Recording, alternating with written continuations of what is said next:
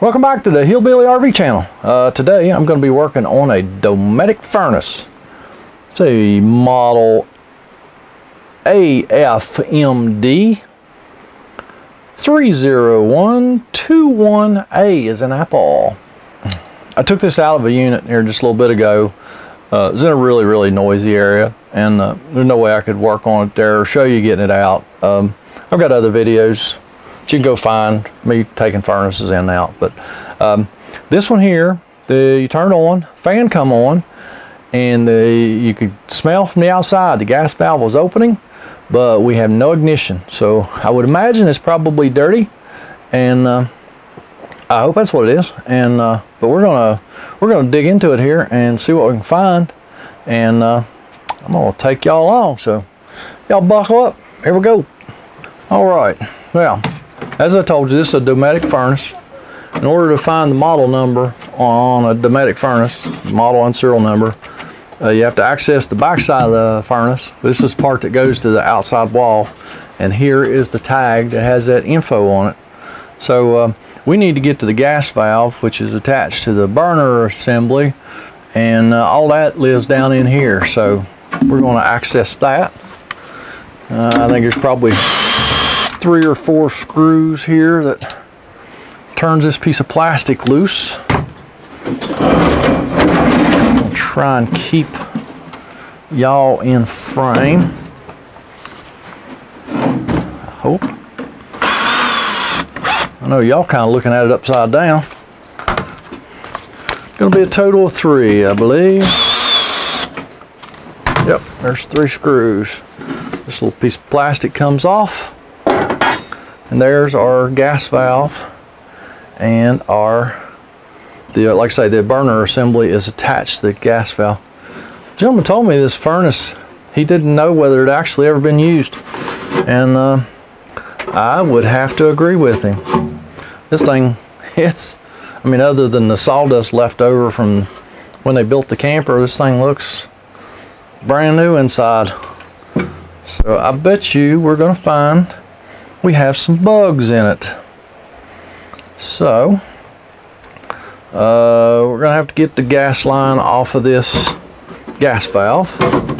In order to do that, we are gonna have to do this.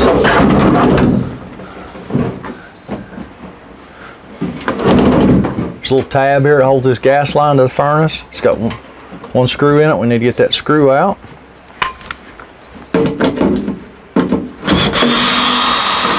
We're going to be turning this gas line, the whole gas line, here in a minute.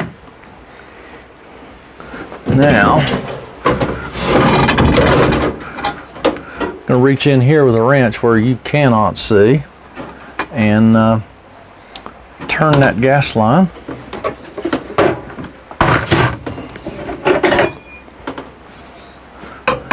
Gas line just goes on top of that valve. There's really like no way to put a backer wrench on here. I'm going to try to do a little something here to help hold things. You don't want to crank on them gas valves. It's just all there is to it. Oh mercy. Oh mercy. Oh. As with everything else in my life, it's going to give me some grief. Get this thing. There's really no good way of doing this. Oh, there we go. I got it. I think I wasn't holding my mouth right. Okay.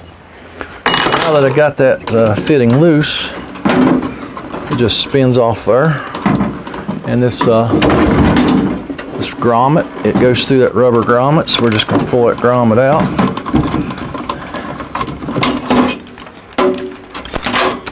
There's our gas line. Okay, got that out of the way.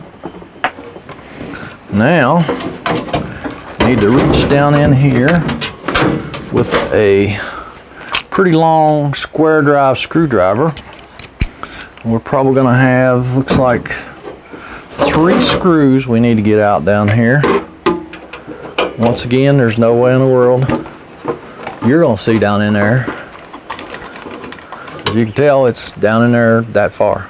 So let me get them 3 screws out. Got a little bit of wiring to deal with. We'll deal with that just in a minute. Get them 3 screws out.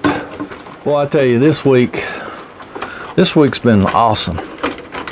Monday, me and Cameron went to do a couple jobs. Man, everything that could go wrong on those jobs went wrong. It was crazy. Thought I'd be done with those 2 jobs, you know, middle of the afternoon, at worst case scenario. No, it was 5 p.m. All right, so we got them 3 screws out. Now that turns the gas valve loose. We got the wires actually going to the gas valve itself to get apart. We got a ground wire to get off, and that should release our. Oh, we got the igniter wire. Yep, we're gonna have to get it out of the way. It runs through a rubber grommet right there. Goes over to the board. So we'll snip that wire tie and get a little screwdriver to get this bullet-shaped grommet out of this bulkhead here.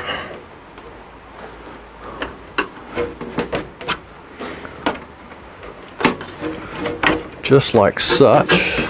I'll show you that wire here in just a second. And we're going to get it off the board, which there's a clearance issue there, of course. Why wouldn't there be, right? I mean, why make it simple on anybody, right? When we can make it difficult. Okay. So got the igniter wire off, and here comes our gas valve and our burner assembly. There's our gas valve, there's our burner. This thing's never been lit. He was right, it has never been lit. Is that not crazy? But I bet you $1 it's got some bugs in the orifice right there. So let me get this furnace out of the way. We'll take this burner tube off of here, and so we can get to that orifice and see what's in there. Yeah, this guy says all he's ever done with it is use this camper at the beach, so he's never lit it. But I'm doing some other work to it. There comes a spider out there. There's a little spider running around. Not happy with me, I'll tell you that. That right there could be the problem. That little spitter. Like I say, that he was not happy with me. So just 2 screws. Release this burner tube. And that will expose.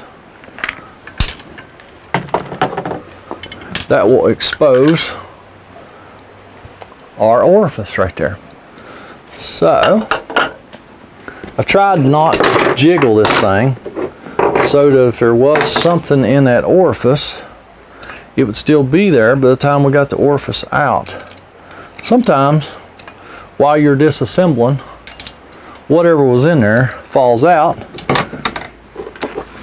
Then you get it out there and you go, well, it's clean.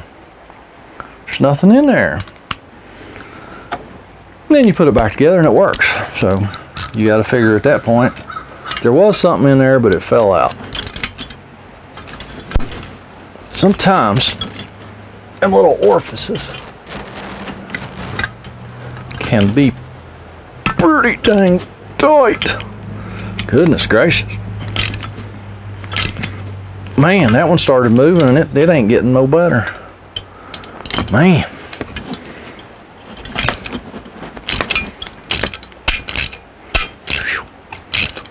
That sucker was tight, man.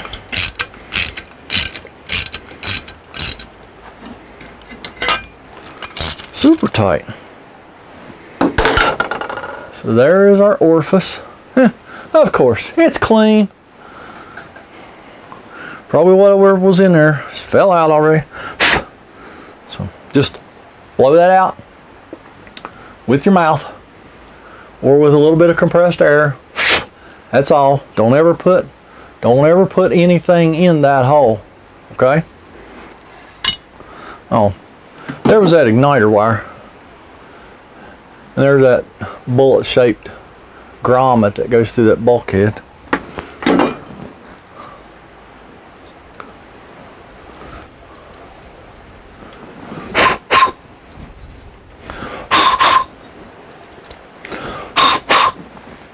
Just blowing in that gas valve in that tube with my mouth. All right, I'm going to reassemble it, test fire it, see what happens. Because I couldn't find anything in it, but that's sure what it acted like to me. Because like I said, now I couldn't actually, it was so noisy where I was trying to work on it, I couldn't hear if it was trying to ignite or not. It may not have been trying to ignite, but I was just assuming that it was trying to ignite and it just was dirty. Because if there's anything at all, oh, did y'all see that? Y'all didn't see that, did you? Don't tell nobody. If there is anything in that orifice at all, she won't light. She won't light. Okay. I don't see where I hurt that thing any.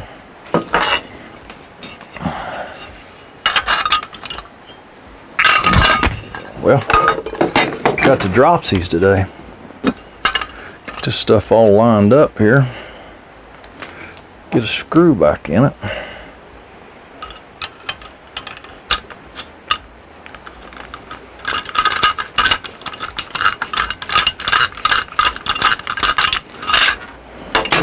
Get the other screw back in it.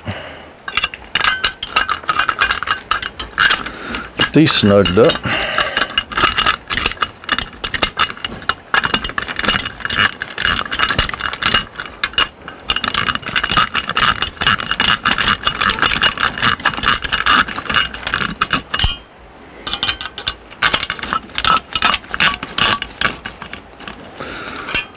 Well, the good thing when I dropped that gas valve is the igniter and all that stuff wasn't on there, because that probably would have gotten bent up, and that's not good when that happens.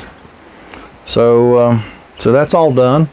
So we're going to stick it back in the furnace now. Again, we're going to be working down in there where y'all can't see.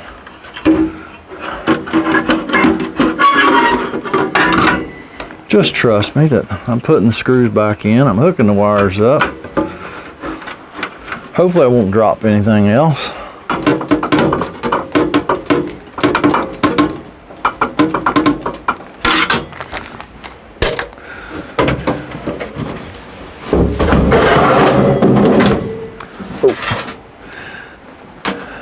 And we don't even have to put a long gas line on there to test it. We can just hook up right here. Like this. Because I have a propane tank mounted in my truck here for testing purposes. So I just hook up my propane line. If you're ever working on one of these furnaces that the flue is way back inside the furnace, it's actually right beside the intake for the combustion chamber.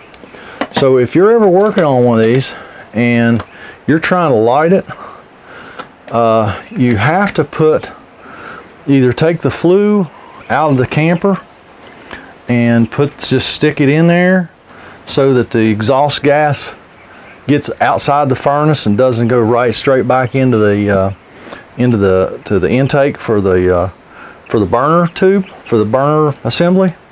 Now you might ask yourself, well, how would he learn that? Would he learn that the hard way? Well, maybe I learned that the hard way. Maybe I learned that the hard way years ago. I'm not going to say, but maybe that's how that happened. But yeah, I don't actually have the flue. I didn't bring the flue with me, but I have this piece of pipe. I'm just going to hold it on the end there and just see if it lights, because it wouldn't light before. So let me cut my gas on, and all we have to do is twist our two thermostat wires together. We have our fan. Oh, we did have.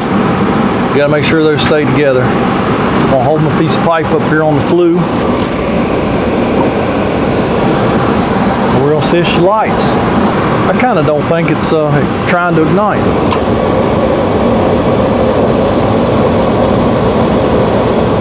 I don't hear it striking, which means we probably have a bad board. Let me go grab a board.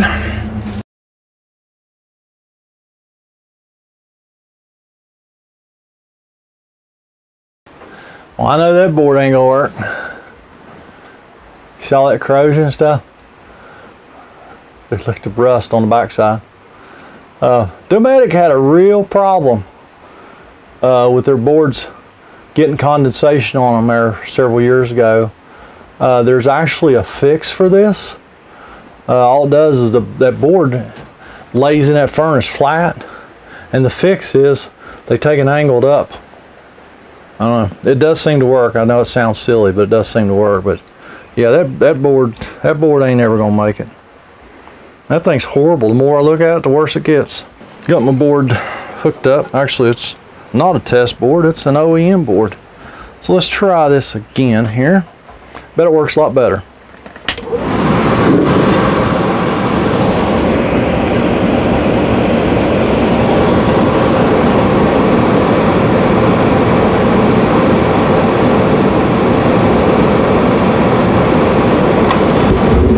Yep, you hear it? They're right up. Okay, well, probably should have looked at that board before I tore it down. But the customer just told me he didn't think it had ever worked. He didn't know. And so, you know, I don't know. I just figured it was dirty. I probably figured wrong. I'm going to call Dometic tomorrow and get the upgrade kit for this furnace that puts that board at a little bit of an angle, keeps it from getting all corroded like that one is. So, you know, right here is a prime example of assuming.